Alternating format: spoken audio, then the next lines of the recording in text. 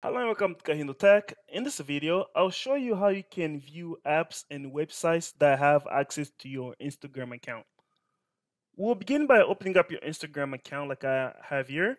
And once you're open your Instagram account, go to your profile page.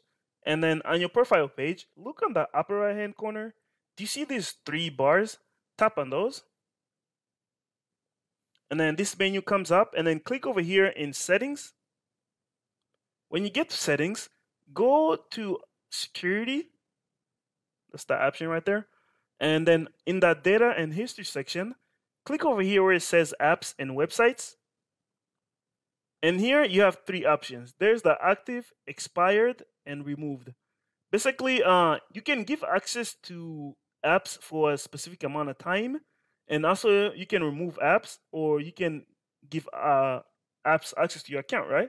So those are these three different options here. To view the apps that you have given access to, you can go in active, and these are the ones that actively have access to your Instagram account. So I'll click on that to show you the one app that has access to my Instagram account. And as you can see here, TikTok is the app that has access to my Instagram account. And all the if I had more apps, they will be listed here.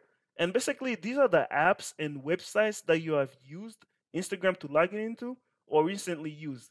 They can also, they're giving you this warning, I'm reading out to you. They can also request what? They